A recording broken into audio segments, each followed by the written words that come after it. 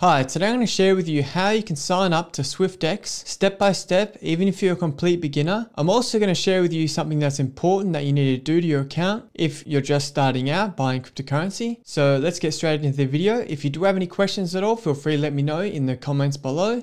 And if you do want to sign up to Swyftx, there'll be a link in my description. Let's get straight into the video.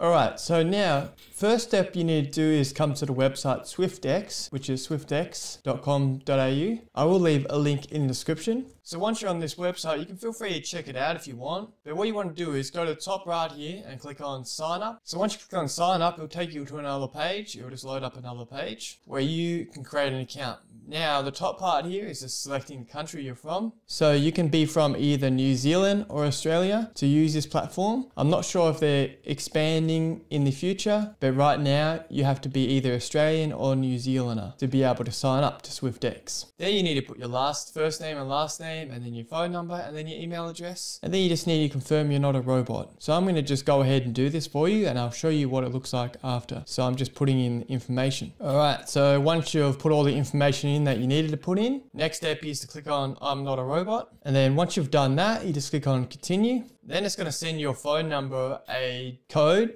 You can either put this in. This will just confirm your phone number on your account. I do recommend doing this because this is just an added extra security. So yeah, feel free to do that. Put your phone number in, the code that you get to your phone number, but I'm going to skip it for this time around. And then you want to verify your email address. So you just get a code from your email address. Now you can skip this as well, but I would go and put the email code in just to confirm your email address. I recommend it, highly recommended. So this is what the code will look like in your email address. So you just log into your email and you should have an email from Swyftx. It should say welcome to Swyftx. And then you just grab this code. This is your verification code. So just copy that and then go back to here and copy that into here. So I'm going to paste it into there, and then my code is being confirmed. Now all I do now is put in a password and re-enter my password, and make sure they have 8 characters, 1 uppercase and lowercase, and 1 number and 1 special character. But yeah, so you just do that, and then once you've entered those, you just click on agree to terms of service, and then you hit create.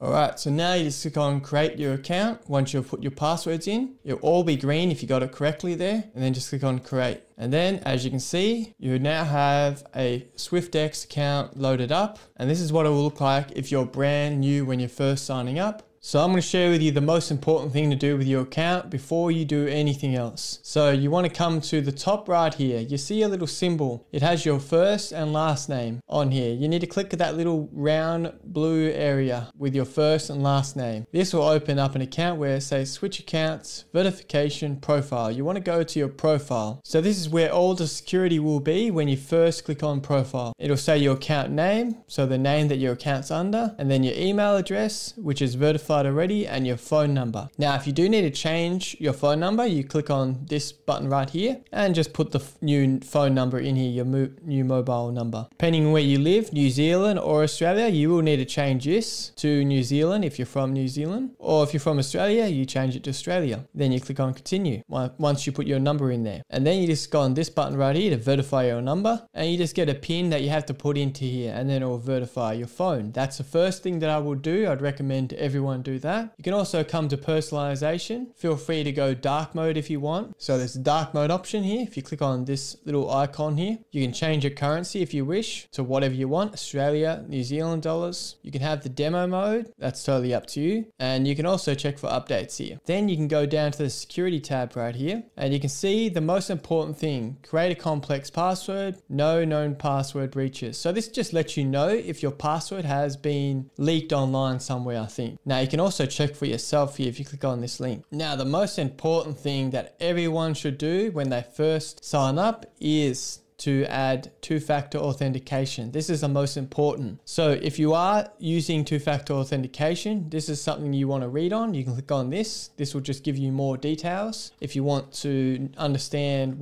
how it all works. But pretty much it's just this app right here. I'll show you. So this is the actual Google Authenticator app. Now you can download it on Apple Store, or you can download it onto the Google Play Store. So let's go back to Swyftx and let's go and activate it. So right here, as you can see, you can have the Google Authentication app right here. You just want to click on Enable, and this will just give you a bit more details. You want to click on Continue two-factor setup. Now the key here is you need to scan or copy the code below. So you need to actually go ahead and download the app. Now I'm going to show you how you can do this. So if you get on your phone, and you go to the App Store or the Google Play Store, whatever one, you click on it, then you can go and search what app you want. So we're going to search Authenticator app at the top. You see that? Click on that. And then what you want to do now is go down to Google Authenticator. So you see Google Authenticator. I have already got it downloaded, but you can download it. And once you download it, just open it up. Once you open it up, you can see on the top it says Google Authenticator. So what you need to do now is you see the bottom right, click on the little X. You want to scan the QR code. You can also type it in, the secret key code, as on where you can type that in. But I'm just going to scan it. So just click on the top, and all I do is scan the code, and it'll automatically put it in. And you can see the bottom one, that is my actual Google Authenticator code right there. The next one up, that's my main account. But the bottom one is this account that I've just set up. So now all you do is put that same code into your computer. So 123 and 12163. And there you go. And you will just click on finished. And now you should be finished and should be all set up. And there you go. As you can see, your Google Authenticator app is now set up. And might ask you to re-log in, but that's just how you can set up your Google Authenticator. It will automatically log you out of your account, so just be aware of that. So now